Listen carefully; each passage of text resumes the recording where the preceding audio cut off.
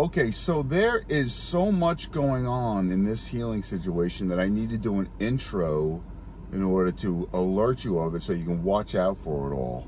So Ahava and I are in Tempe, Arizona, and in this situation, a healing situation, we're at a bus stop, and it's just me and Ahava. Ahava's on a camera, I'm ministering to this lady, and there's a man there who's watching the whole situation. It's just the four of us, nobody else at the bus stop. And he's watching the whole situation, and I can tell he's got demons. But Ahava and I both know he's got demons in him. He needs to repent. And so at the beginning of the situation, close to the start of it, I'm rebuking the evil spirits and taking authority over them, because I can tell the devil wants to just sidetrack this whole situation so that the lady doesn't get healed. And so the lady, at the very beginning, you'll see she was smoking a cigarette, and then she puts it out. And so that speaks a lot to me. It's because she identifies herself as a born-again Christian, okay? And so that the fact that she put it out tells me that she's not just totally carnal. She has a reverence for prayer. She put it out, and then she exhales the smoke on the side of her mouth, kind of like away from me, which is a respectful thing to do. But I couldn't tell that she was born again. And a lot of times I can discern who's born again. I can tell a believer just by looking at them. And I couldn't really tell. And it makes me think of the scripture verses where Paul says about the Galatians, that when the Galatians had fallen away from the Lord, because they were going back to trying to be justified by the keeping of the law and not by the Spirit, because the Spirit was doing all sorts of amazing miracles through them and all, and so they were being bewitched. And so Paul writes, I wrestle in prayer until Christ be formed in you. So Christ, when we become born again, Christ is formed in us, and then, you know, our Heavenly Father sees His Son Christ formed in that person, and then we're aware.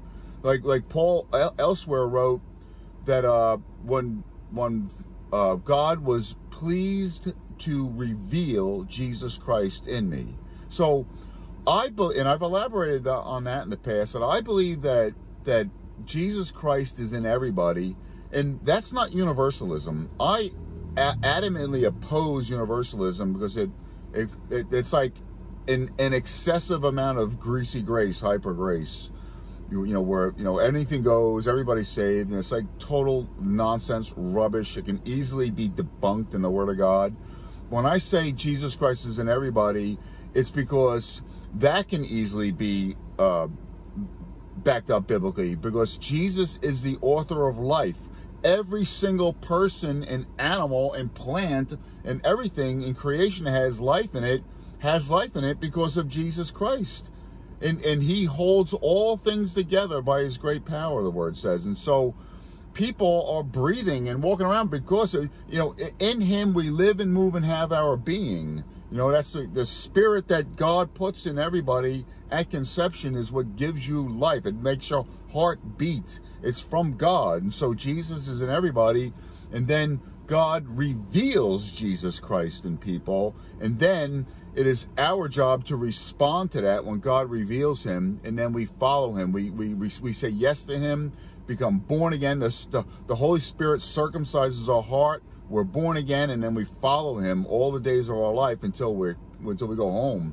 And so what happens is, when, like this woman, for instance, that you're going to see, like, because of carnality, because the cigarettes is just, that's carnality, but that's a small thing compared to some other issues that she had in her life that she needed to repent of.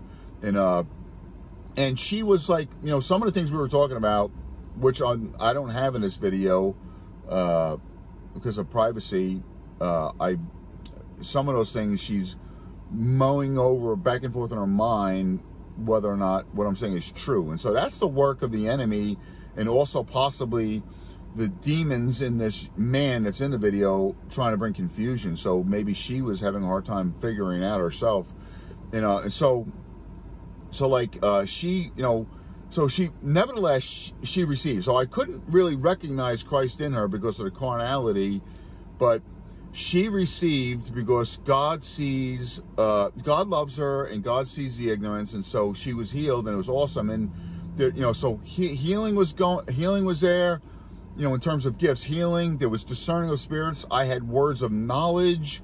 And so at least 3 of the gifts of the Holy Spirit were in activation, if not, you know, 4. And so it was like the whole video is filled with all sorts of stuff. And so during the situation with the young man, oh, and also with one of the manifestations, I had been calling for a supernatural ice pack because her right knee was swollen for years. She had problems with her right knee for years.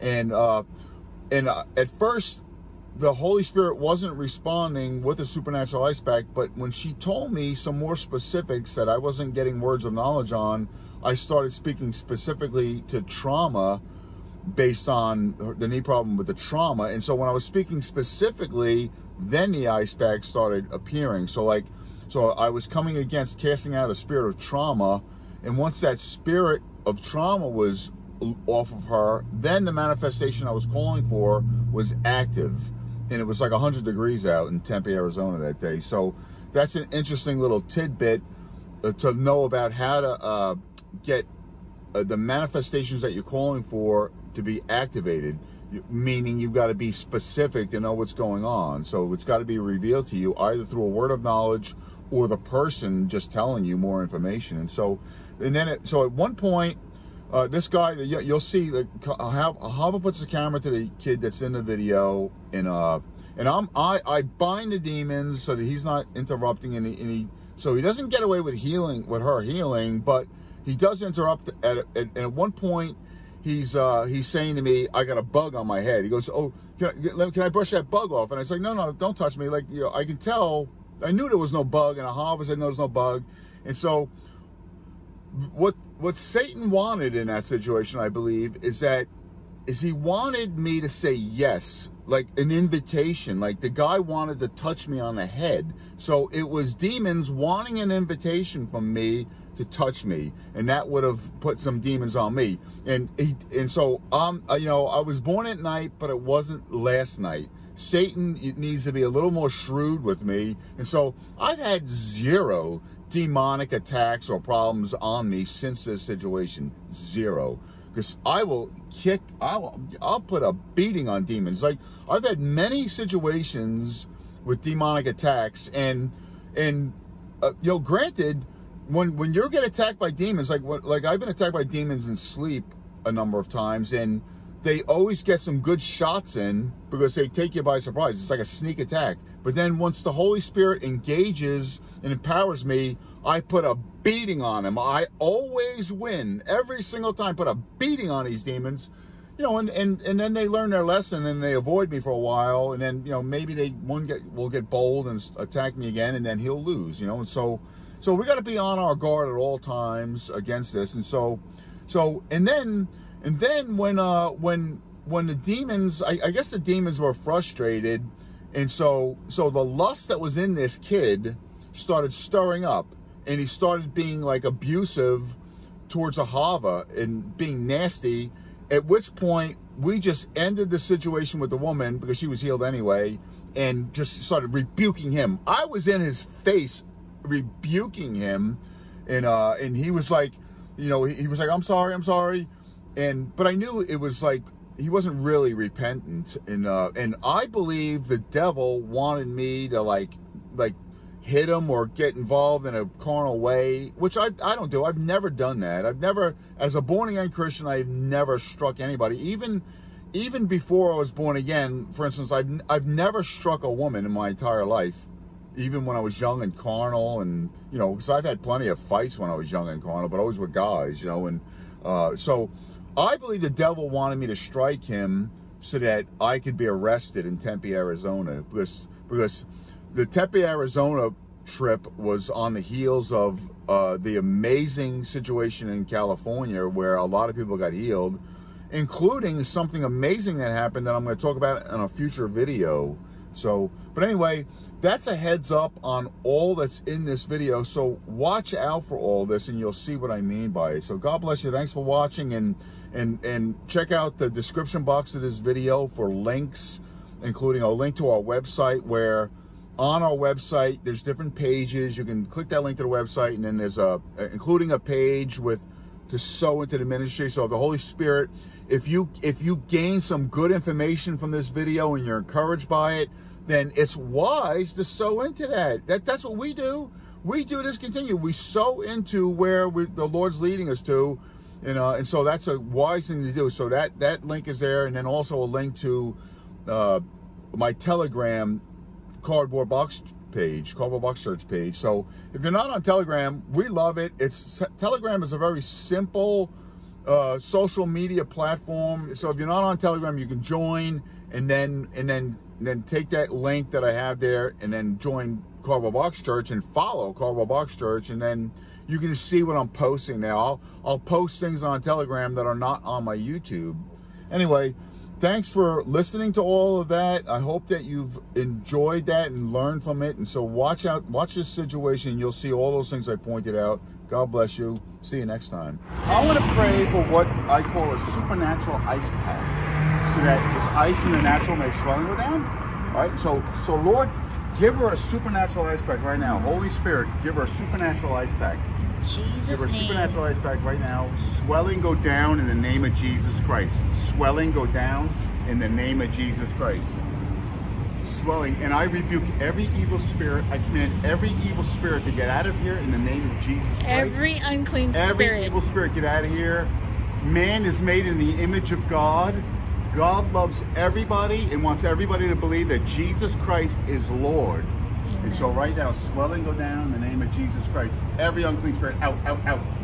Be healed. Swelling go down. Do you feel anything going on in your name? Actually, I do. A lot.